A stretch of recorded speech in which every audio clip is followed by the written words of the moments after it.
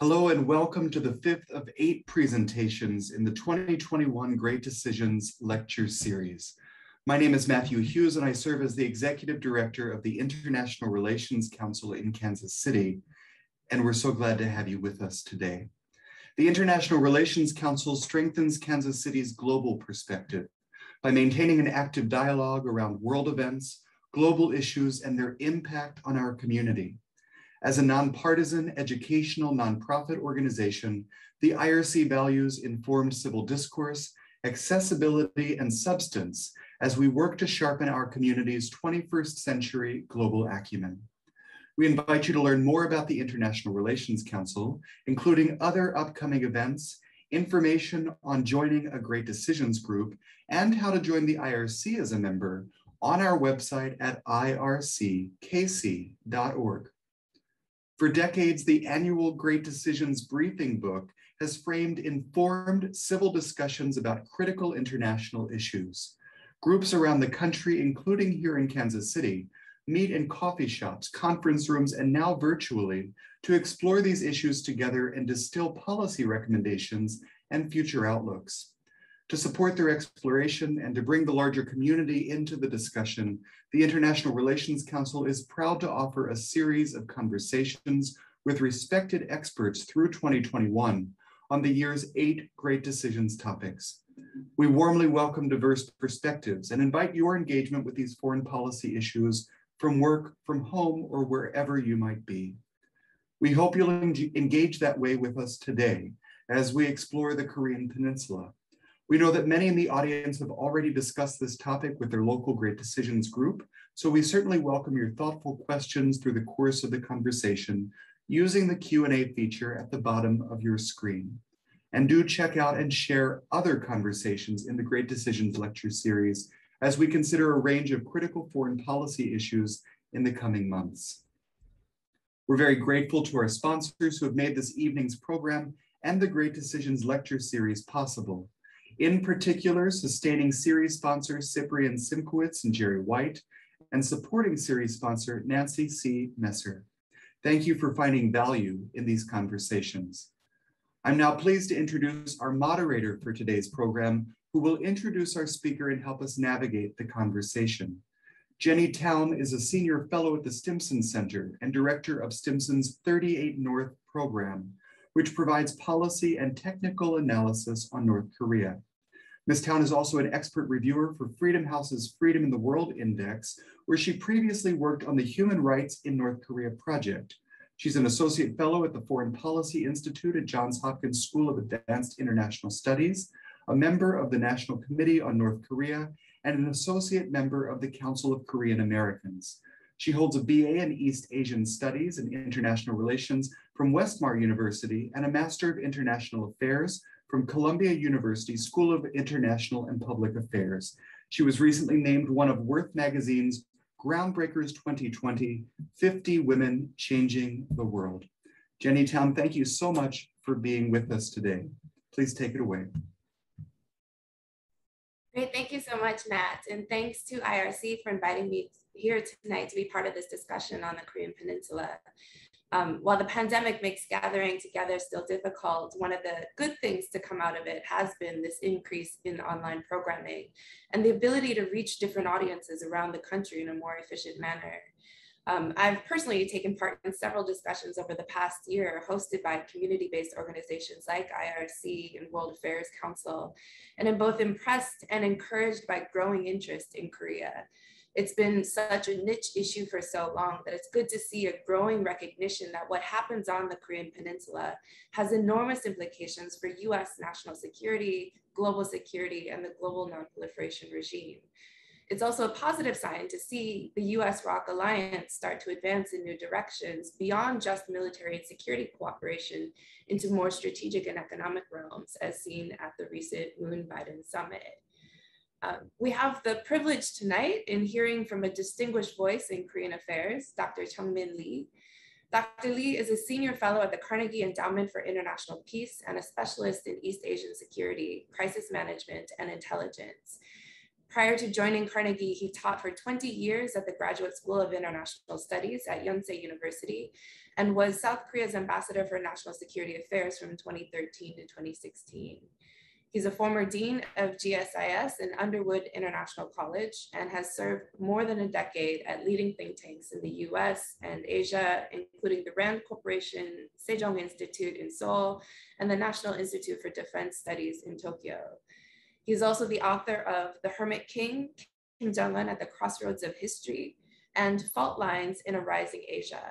And since 1998, he has been an advisor to almost all national security-related ministries and agencies in Korea. So it's really an honor to have him with us tonight and learn from his vast experience and insights. So Dr. Lee, with that, it's my pleasure to hand the mic over to you. Well, hi, Jenny. It's a real pleasure to be in front of this audience, although it's virtual. I've never been to Kansas City, but I hope that with this virtual trip, I will be able to make a real trip in the years ahead, in the months ahead. Let me first thank the IRC, in particular Matt and Evan, and for Jenny for that really gracious introduction. Let me also say that Jenny, as a co-founder of 38 North, has really put North Korean analysis on the top of the global, I guess, concern. And it is one of the most, if not the most, looked into and sought after and cited websites on North Korea. So kudos to you, Jenny, for making all of this possible. So Matt, before I begin, I'll talk for about 20 minutes, and then we'll go into Q&A as well as what Jenny's questions or comments might also have. May I begin by also saying that as a Korean who was born in Korea but lived abroad for much of my life, let me thank anyone in the audience who are both listeners or will be able to see this video later on. If you are a member of the veteran, if you're a veteran who served in Korea, even during the Korean War or after the Korean War, and regardless of in the capacity that you served in Korea, let me thank you as a post-war Korean that all the sacrifices that Americans made in Korea back during the war made a huge difference. And as we see the unfolding of the catastrophe in Afghanistan, I'm reminded that the alliance is only as strong as the people who make it possible. And I think in that sense, the IRC of Kansas City brings together Korea and the US in a very unique way. And the alliance today, I think it's stronger than it's ever been. But I think it's also due to the fact that sacrifices, real ones, were made by young men and women, in 1950, when I'm sure there were many people from Kansas who fought in the Korean War, and they didn't really even know where Korea was on the map. But it is due to their sacrifices that all of this is possible. What I want to do today with the audience, since all of you know so much about world affairs, is focus on a very different take on South Korea. If you imagine South Korea as a Rubik's Cube, that's how I always explain it to our foreign guests. So on the one side, you have the prevailing North Korean nuclear issue, Kim Jong-un's regime, and so forth. You switch it around, you have a vibrant culture with BTS. And then you have a fast-paced economy with Samsung and LG and so forth. You also have polarized politics, as we do here in the US. You have a society with traditional social values, highly Confucian. In some ways, there's more Orthodox Confucianism in Korea than in China today, but it is also one of the highest number, there's a highest number of Christians. People are startled when I tell them that 40 to 45% of Koreans are either Protestants or Catholics, and then the rest of the population are Buddhists.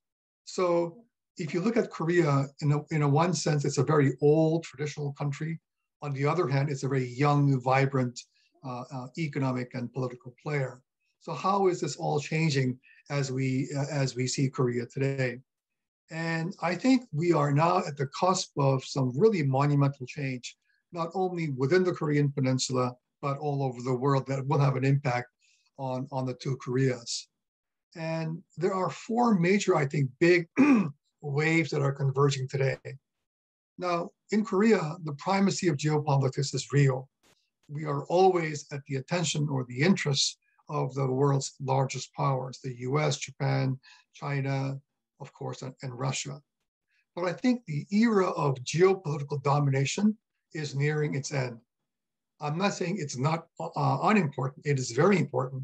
But I think, for example, the era of geotechnology is dawning on us much more rapidly than we think. So it's AI and the fourth industrial revolution. And these changes will have enormous impact all across the world, but especially in a country like South Korea. Excuse me. Now, the second big trend that I see happening is that the overall US power that we've been used to over the last 70 odd years is ebbing. It is not stopping. America is still the world's only superpower, and China, however, is not yet running the world. But we're entering a gray zone where Korea and other American allies really cannot be totally dependent on the US for its own security. And I think as we see developments unravel in Afghanistan, it's going to basically ring alarm bells throughout the region, because they'll say, okay, we've depended on the US the last 75 odd years. Will they still be there when we need them? But the key question is this: unless an ally is willing to defend itself, no alliance, regardless of who is on the other side, is going to help it. But I think overall, American power is slowly ebbing. The third key point, and here I think Jenny may have a different take, I think as important as the North Korean nuclear threat is, and we focus on that politically and strategically, I think overall, North Korea's value is shrinking. And I say this because the world is changing so fast.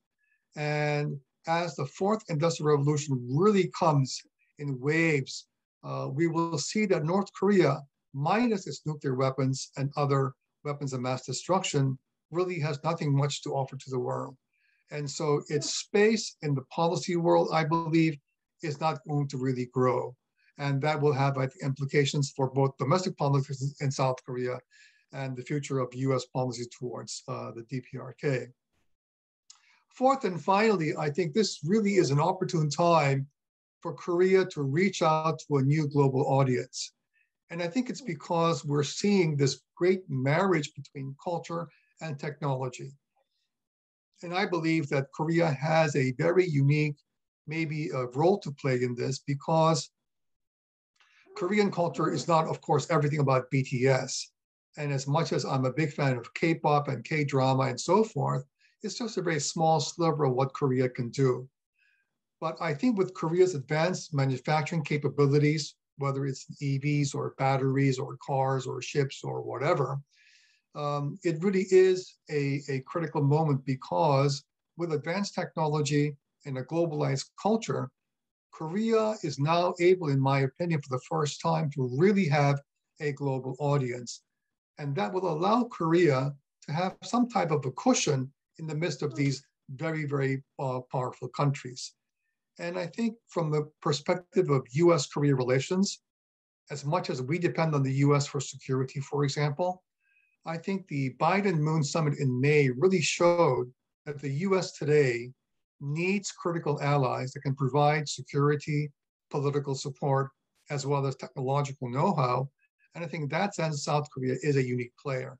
So going forward, I think it's no longer just a one-way street between Washington and Seoul, but it really is going to be a much more compatible alliance. And so in that sense, I am very optimistic about the future. Going forward, as I said, we also face in South Korea tremendous challenges. Let me just give you three. The first is demographic. I just published a report with some colleagues a couple of months ago. Korea's population today is about 52 million, and North Korea is about 23, 24 million, depending on the numbers. But in South Korea, we are the world's, I think, second fastest aging society after Japan, and we have the lowest fertility rate in the OECD. So in essence, from about 2030 and 2035, we're going to begin to see sharp drops in Korea's population. So in the last year's census, for example, there was a drop in South Korea's population for the very first time. So you have an aging society, which means you have increased social welfare spending, and you have rising social concerns. And then also it could have negative repercussions for Korea's competitiveness. So how does this all fit in is something that we have to think about. The second major challenge, regardless of the fact that I think North Korea overall is shrinking in terms of political importance, the strategic balance between South and North Korea is entering into a new phase. Because of North Korea's nuclear program that started, as you all know, in the 1990s, but since 2006 in earnest, South Korea has begun to build up its conventional military forces, including ballistic missiles. So what we're seeing on the peninsula is like a mini arms race that is not really going to stop. And this is also happening at the same time when the Chinese are really beefing up their security. So are the Japanese and the Russians. So you have for the first time a de facto arms race that's happening in Northeast Asia, in and around the Korean Peninsula. So regardless of the political atmosphere, the military dimension is going to remain very, very strong in this region for many years to come. The third major challenge I see for South Korea is we need a new political consensus.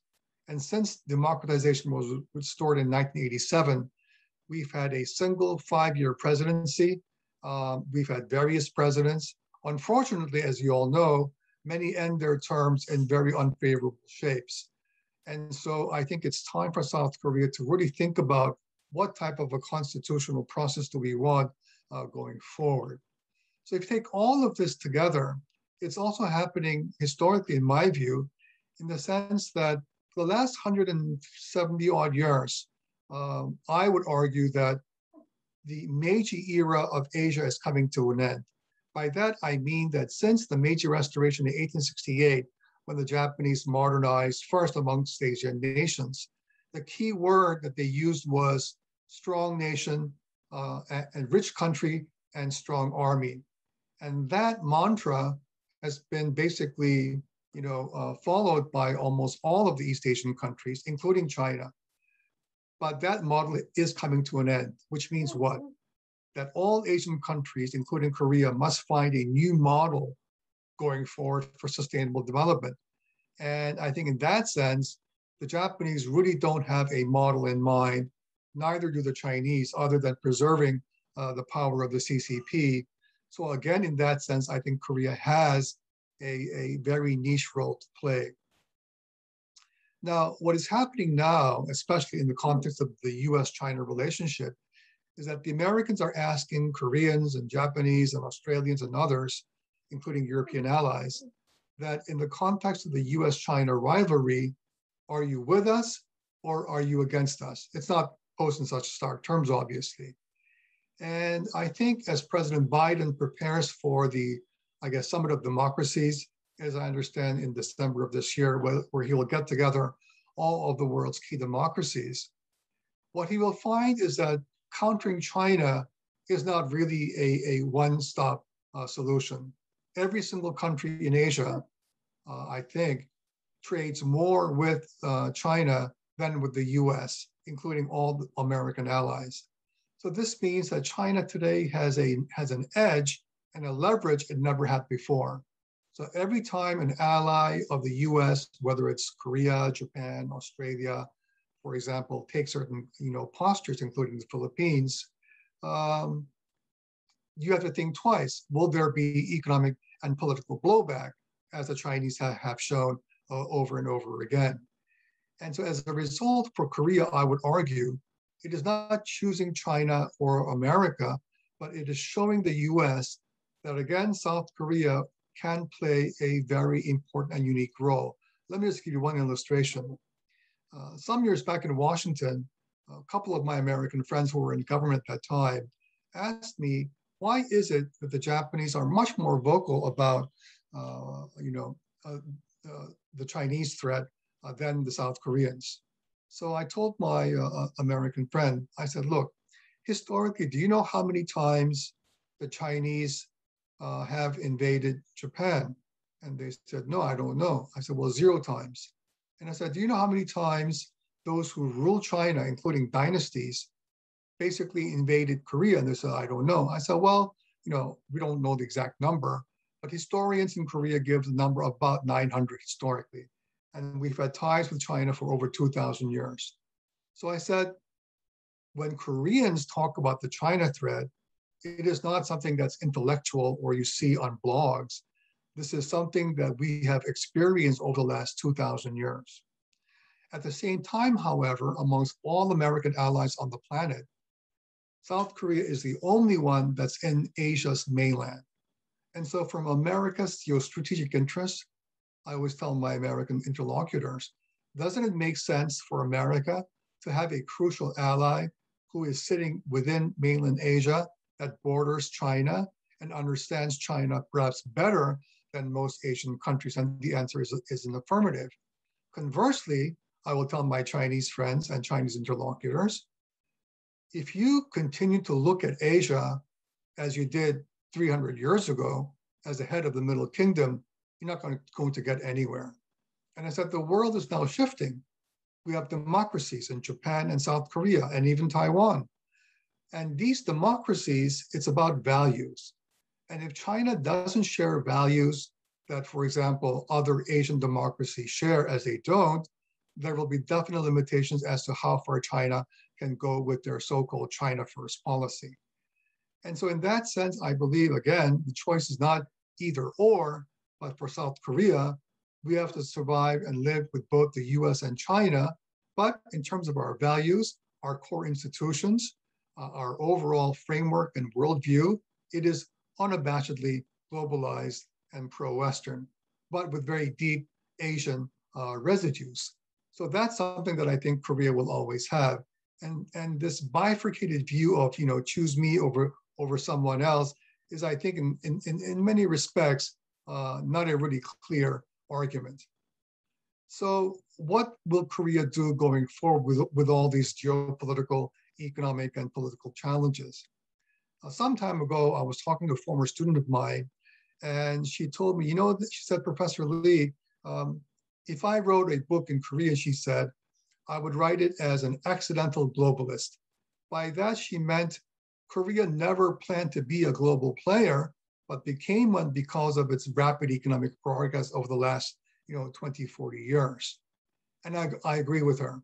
She was, in many respects, an accidental globalist. But going forward, I think South Korea must be someone who is a strategic globalist. By that, I mean South Korea must be the most globalized of Asian players, because that's what gives it leverage. It's not military power. It's not a huge GDP. It's not, millions of people, because all those hard power indicators are still very relevant. But as I said, that will never make Korea a #1 country in the region. And so in that sense, I think South Korea can play, as I said, a very important role. What I want to do is conclude by giving you the sense of, Koreans are always very proud of the fact that we have a 5,000-year history. And that 5,000-year history, or at least 3,000 years, is something that Koreans always lived in the sense of being dominated by powers who were much more powerful than they were. So Korea was always the smallest power, always the last guy in the line. But at the same time, today, however, with this new technology of AI and quantum computing and so forth, you don't have to be physically in a place as we are now to be relevant on the global arena.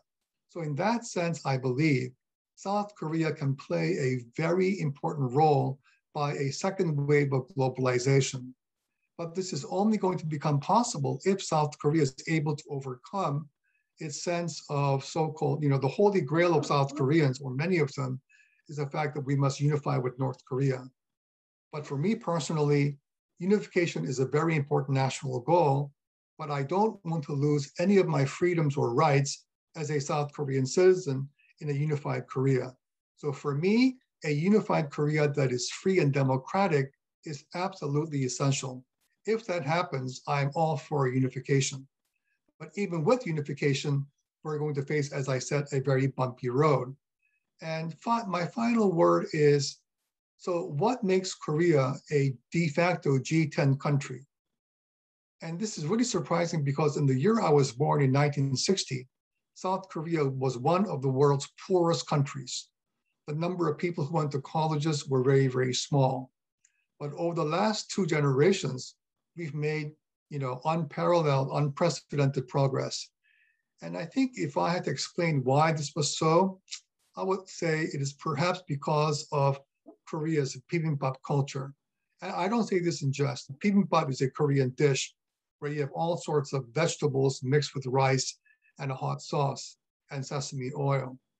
It's because Koreans are good at almost everything in a fairly equal shape, economically, business-wide, diplomacy, military power, cultural assets, technological advance, and so forth. So if you mix all of that together in this big bowl, that's what you have Korea today. And since '87, as I said, we've had many presidents, some successful, some not, and Korean politics in many respects is much more tougher than you have in the US. But over the last, I guess, since '87, we've had so many turnovers that Koreans now are used to political transitions. But from a longer term perspective, for the last 100 or so years, Koreans have gone through dynastic collapse, Japanese colonization, painful national division, a brutal Korean War, years of military dictatorship, rapid economic growth, rapid globalization, and today, for example, as I said, this new wave of technology and culture.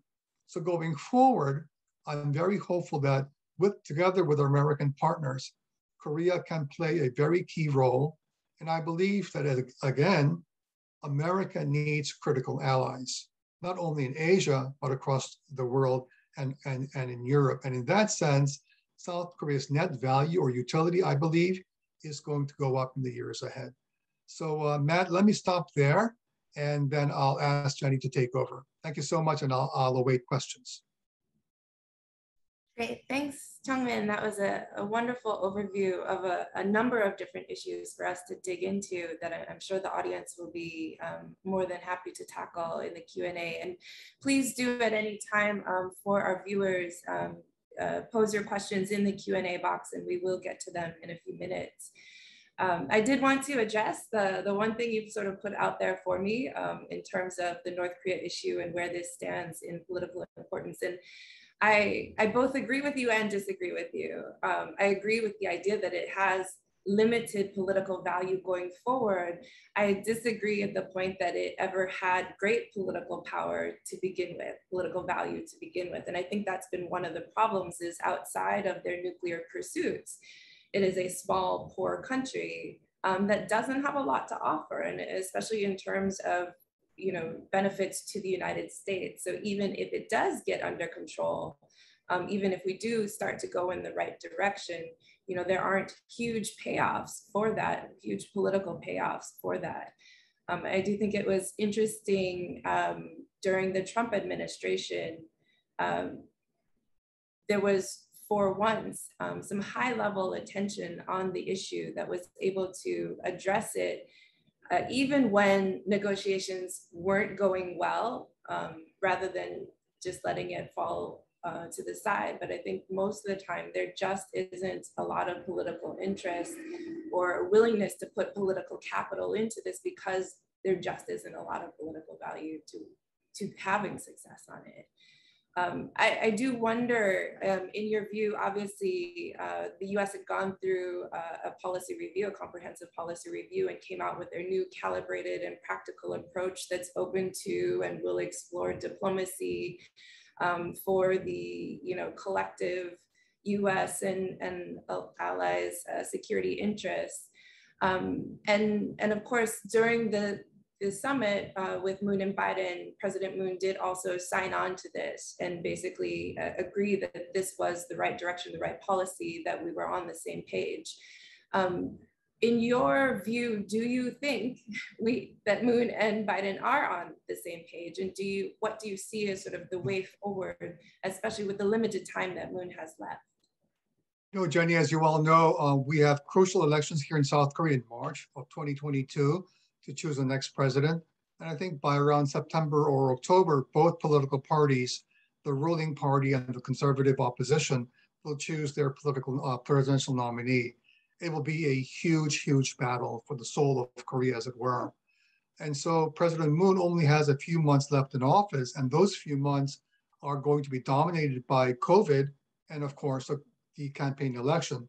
So the breathing space, Jenny, for North Korea policy is shrinking even as we speak. Now, there are some media reports, as you well know, that when Beijing hosts the Winter Olympics in January of next year, some people have said there might be a surprise, Moon Kim summit in Beijing.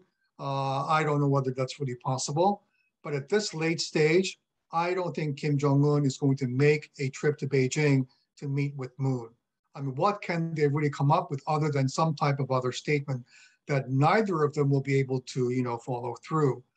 And I think in terms of North Korea's policy within the Beltway, this is something that you're very familiar with, Jenny. I would argue that President Biden, especially after what we've seen in Afghanistan, is going to have even less of an incentive to really focus on North Korea. There's going to be huge blowback going into the congressional midterms next year. And who knows what type of after effects there will be political and strategic because of the downfall of Kabul. And so I think as much as President Biden really agreed with President Moon on the modalities of engaging and also deterring North Korea, I think his biggest objective was to make sure that Korean companies were able to invest more in the US and that Korea was on board in terms of constraining, the rise of China. So again, in that sense, I don't know whether you would agree with me, but I think the space for really opening up North Korean issues within the Biden administration is not all that high. I agree completely. I think after the optics of what's happening in Afghanistan right now, there's just no political capital left for potential failures and potential embarrassments. And that has been the US experience with North Korea and negotiations with North Korea in the past. Jenny, as you well know, as long as China supports North Korea economically, politically, and so forth, there's no reason for President Xi Jinping to lessen his assistance to North Korea, because he knows that there really is no alternative. And so from Xi's perspective, controlling the North Korean menace, as it were, is much better than having a North Korea with no backers. And so that's from Xi's perspective. As long as Xi believes that that's his own leverage, there's no real reason for him to cooperate with America on North Korea policy. And of course, the Chinese also really value stability in the region over, over something that would destabilize. And I think that's right. Yes. U.S. policy towards North Korea as that the U.S. wants to destabilize the situation. And so there's always that clash of values of what they put at the top of the hierarchy. Right. Absolutely. Especially now with rising U.S.-China competition, as you mentioned, there's been more talk now about the strategic relationship, especially the security relationship, extending beyond the Korean Peninsula. And a lot of talk about, will South Korea join the Quad Plus discussions, and a lot of talk about, really increasing and enhancing trilateral cooperation with Japan. So I'd wonder where you think South Korea is on, really being able to expand beyond, and as you said, ride this fine line between the U.S. and China. How far can they really go, and how eager are they really to be part of the Indo-Pacific? That's a great question, Jenny, because that really is a litmus test. How far are Koreans willing to go to show their support for the alliance? So as the audience well knows, you have the Quad, the US, Japan, Australia, and India, who are critical members. You have working groups within the so-called Quad, and Korea is going to join the working groups of the Quad, but it will not join formally. Neither has it been asked, I think, to join the Quad formally as a member. One interesting thing, Jenny, over the last several weeks, Korean forces have participated in multilateral exercises in the South China Sea. And that really hasn't happened for a long time. But because Korea is so dependent upon trade and the fact that we import every single drop of oil from the Middle East, security of the sea lanes is critical. So you cannot leave maritime security to just Americans or our Japanese or Indian friends. Korea has a key stake in making sure you have a free passage from the Gulf all the way to the Indian Ocean and up to the Malacca Straits. But in terms of how far Korea will go politically, I think there are definite limitations. And that's because of our proximity to China. And as we saw with the so-called THAAD controversy a couple of years ago, when Korea decided to, with the US, deploy THAAD anti-missile batteries, the Chinese went, ballistic, as it were, because they said these missiles are targeted against, Chinese missiles. And so there was a huge repercussion politically. There was economic and even business blowback. But that made many Koreans believe, Korean company leaders, Jenny, you know what, we are too dependent on the Chinese market. Some 23% of Korean exports goes to China, which is one of the highest on the planet. So for Korea, reducing Chinese leverage means reducing our dependence on the Chinese market. And so if Korea can shift those markets, Jenny, to Vietnam, Indonesia, other parts of Southeast Asia, or other parts on the planet, that's what Korean businesses have to do. And that's something that I think will go a long way towards lessening anxieties in Korea about China. But this is something that we have no choice but to live together with the Chinese. You cannot take the Korean Peninsula, Jenny, and stick it to the middle of the of Hawaii as we want, for example. And so if that's the case, we must deal with China as it is. And the as it is suggests to me that our alliance with America is one of the most important leverages we have, going forward. Yeah, I really saw, the bigger emphasis on the economic and trade during the Moon-Biden summit as part of the U.S. trying to help alleviate some of those economic anxieties. Mm-hmm. Creating a new market, and especially one where there is need, where there is a two-way benefit, a mutual benefit in that process. Yeah, so whether it's climate change or energy transitions or EVs, the fact that Samsung and LG and Hyundai Motors and others are investing billions in the US is not only a big plus for American jobs and for President Biden, it also makes Korean companies really stand out on the global planet. In the press statement that they had after the summit, President Biden asked the representatives from SK, Samsung, Hyundai, and others to stand up. And I think that really showed to me that the U.S. president's recognition of these Korean, conglomerates was really a political boost to what these firms can and should do, internationally. So in that sense, it is a very different mixture of U.S.-Korea relations than we had, for example, even 10 years ago. Shifting just slightly, I think the Biden administration, when they came in, they obviously had a very big focus on repairing alliances and rebuilding trust in alliances. I think, I wonder, there's also been a dual focus though on trilateral cooperation, US, Japan, and South Korea.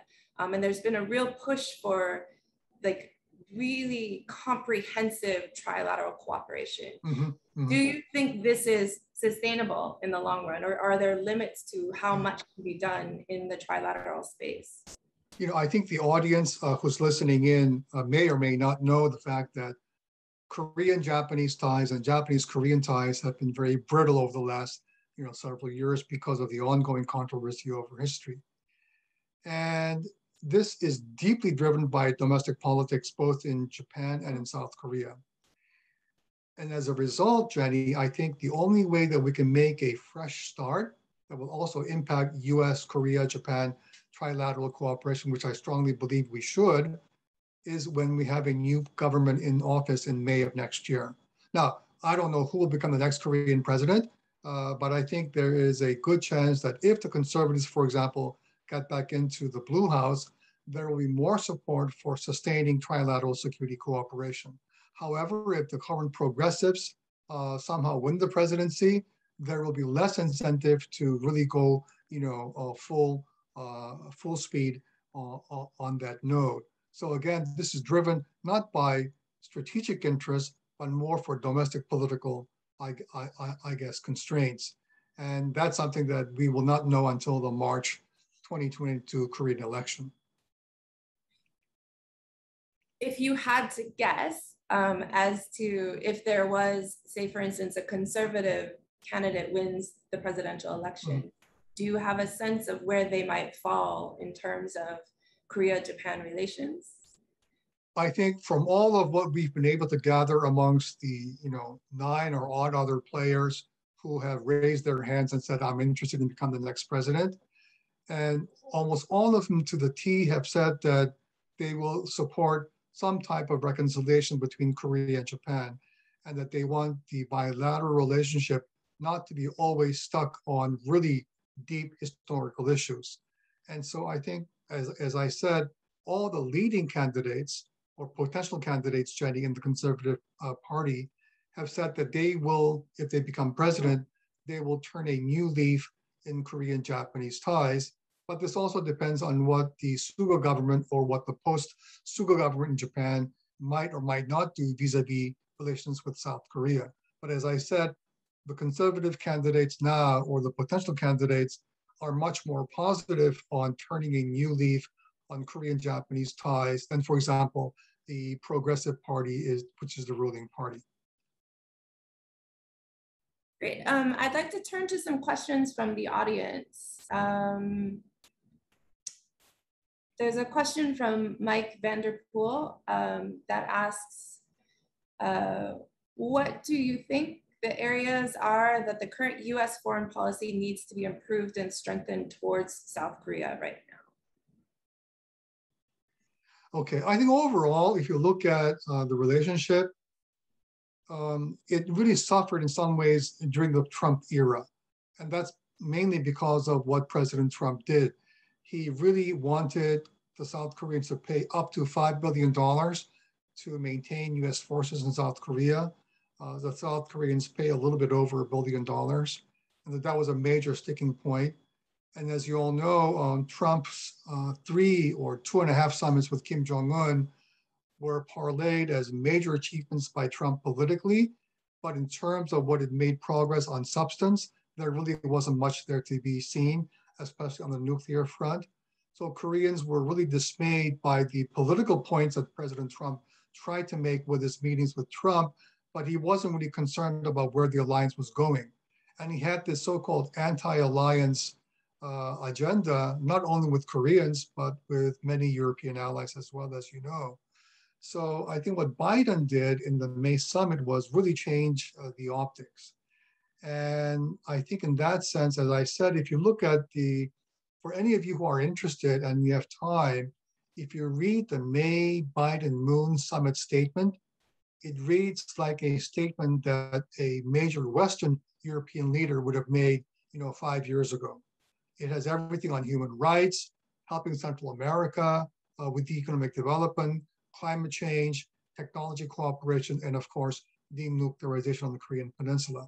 So there really isn't much the US can do to make better the relationship because, as I said, it really is on top. The key issue is, what will President Biden do vis-a-vis Kim Jong-un? And what will the next South Korean president do vis-a-vis Kim Jong-un?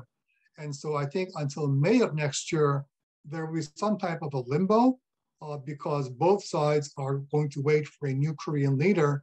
And at that point, he or she will be able to put their mark on a new Korea policy, which I think will be then coordinated with Washington. Great, thank you. There's a question here from my old friend, Jack Zhang, that asks, what is South Korea's stance on China's Belt and Road Initiative, and how do the liberal and conservative parties differ on this question? Well, that's a great question. So the BRI has been going on for several years now, and I think there are a couple of small projects that the BRI has here in South Korea, but for the most part, the South Korean government nor the private sector have really embraced it. And that's because much of our infrastructure is being done by Korean technology and Korean companies. So there's no real reason to depend on China for improving Korea's infrastructure, which is good in my view because it saves us a lot of political capital. But in terms of our support for BRI as an essential component of Korean policy, it really doesn't play much of there really is not much attention on the BRI. I think Koreans realize that if the Chinese are really, really gung-ho about BRI, and then it goes throughout Asia and other regions, it may even have negative repercussions for Korean trade and balance and for Korean companies' competitiveness.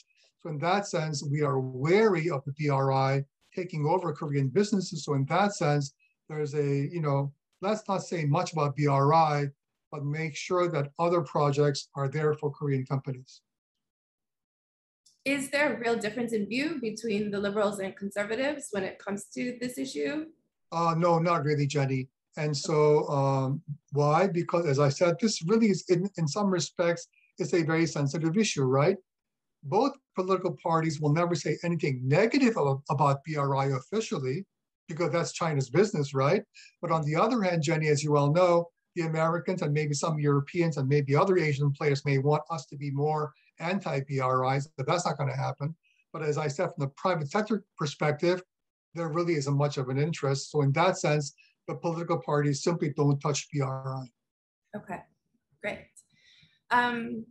There's a question by Aaron Ray. What is your point of view on South Korean, Japanese, Taiwan relations from a China defense perspective? Okay, that's a very, I guess, complex question, but the Japanese over the last several years have really taken a much more proactive role on so-called supporting Taiwan's defense. And so the key question is, if, God forbid, something terrible happens in Taiwan and they face an existential military threat, will the Japanese help them? The self-defense forces help them through the US-Japan alliance. That's the thinking that as far as I can tell.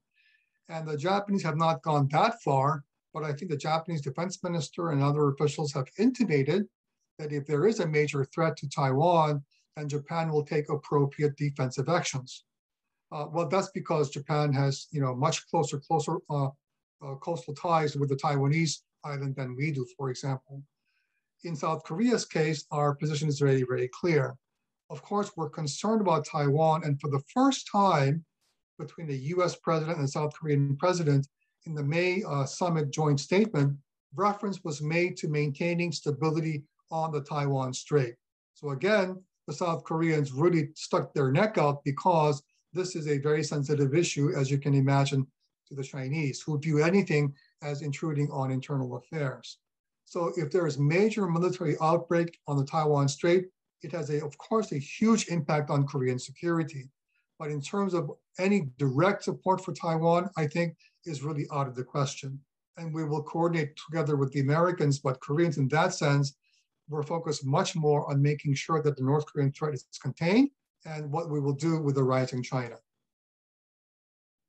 Great, thank you. There is talk, I believe, later this year, early next year, the THAAD system is going to be integrated into the Indo-Pacific Command. And, I think back in 2017, when President Moon did his apology tour in China about the THAAD issue, he came back with this pledge of the 3 no's. No formal alliance, no more THAAD deployments, and no trilateral security cooperation. Right. How do you think the Chinese are going to react to this next phase of the THAAD evolution? Jenny, this is something that I think the conservatives, for example, they're saying what President Moon did has put shackles on South Korea. Because whatever Koreans do now with our own missile defense, for example, or whatever else, they can say all sorts of things and say, well, those are the 3 no's, and you are going against the so-called 3 no's. And so I think the key task for the next Korean leader is to make sure that we will revisit the 3 no's and see whether there will be a way to make sure that South Korea's security or the security of our American allies are not denigrated or weakened because of the 3 no's. And that will take a lot of the diplomatic efforts on all sides, but those 3 no's is really a thorn on South Korea's side. And I hope the next president, whoever he will be able to make sure that that doesn't really constrain South Korea's defense choices. Great. And that kind of brings us back to North Korea also, in terms of this recent dispute over the joint military exercises. What role or what do you think should be South Korea's stance on military exercises, especially vis-a-vis relations with North Korea? I think the most important, I guess, barometer should be, why are you holding these exercises? You're holding them because you want to deter North Korea as much as possible. And as long as North Korea continues with this, ballistic missile development, with this nuclear missiles, the fact that they could even miniaturize nuclear warheads, maybe even put them on submarines, these are all critical threats to South Korea, the US forces in Korea, and to also US forces in Japan, for example, right? So this is something that Koreans must take very, very seriously. We can never play political football with these exercises. And I think in some respects, that's been the case over the last several years. So I hope that going forward, exercises will be held because they serve a strategic value. You don't want to have a huge military exercise because that could be seen as too threatening to by North Korea or even by China. But because of the interoperability of US and Korean forces, Jenny, we are one of the most, I guess, integrated armed forces on the planet, the two forces. But if you just do tabletop and computer exercises, these real forces on the ground and the air and the sea will not be able to have combined operations. So in order to maintain combined operational capabilities, you must have real exercises, not just tabletop ones. That's why I think even on a reduced scale, it really makes sense to have these command posts and other exercises on a regular basis. And again, this is not, we've invited North Korea to look at these exercises, come and see them for themselves. And the Chinese are perhaps looking at this as well. But this is not an exercise that is designed to, so-called an invasion scheme towards North Korea. Far from it. Great, thank you. We have one question from Marge and Bill, and that asks, what is the Korean view of Vietnam as a potential partner in countering China? Well, that's a great question, because I think, as many of our viewers may know, during the Vietnam conflict in the 60s and early 70s, South Korea sent the second largest number of troops to fight with the South Vietnamese, at that time allies and Americans. So we sent 3 infantry divisions to South Vietnam, and there were lots of casualties from the South Korean side as well. And so we had that chapter in Korean-Vietnamese ties. Over the last, you step forward to 2021, South Korea today is the single largest investor in Vietnam. Korean companies are all over the place. And I think Korea has had one of the most successful relations with Vietnam since it was unified by the North in 1975. Nobody expected this, Jenny, but it has happened. And I think in that sense, Koreans can learn a lot from what the Vietnamese can do, even with a lot less, in pushing back China's more dire postures. So in that sense, I believe that Vietnam is in many respects a role model for how a small or middle-sized country can take actions to stop China from its shores. And the fact that the Vietnamese, who fought a border war with China in 1979, and they won that bloody war, shows that the Vietnamese are not afraid of fighting with the Chinese if it comes to pass. But in terms of overall relations, the best way I think we can counter China's rise is by having stronger Korean Southeast Asian ties. And that really falls into the reason why Korea is so gung-ho about Vietnam and Indonesia, because those are the 2 key countries where Korea has rising economic ties. Great, thank you. I think we have time for one more question. I did want to pick up on a thread that you had put out in your opening remarks, and that is on the demographics issue. And I wonder if you could talk a little bit more about the security implications of the demographics issue and what South Korea is doing to try and mitigate that, to be proactive on it. Well, today, the South Korean Armed Forces is about 575,000 strong. Well, the problem is the number of people who will go into the Army, since we still have national conscription for all males 18 and over, is shrinking. So over the next 20 years, the South Korean Armed Forces, Army, Navy, and Marines and Air Force will have a lower manpower base than they do today. And there's no way you can make that up. So they're talking about reducing the number of months in service down to maybe about a year plus maybe several months.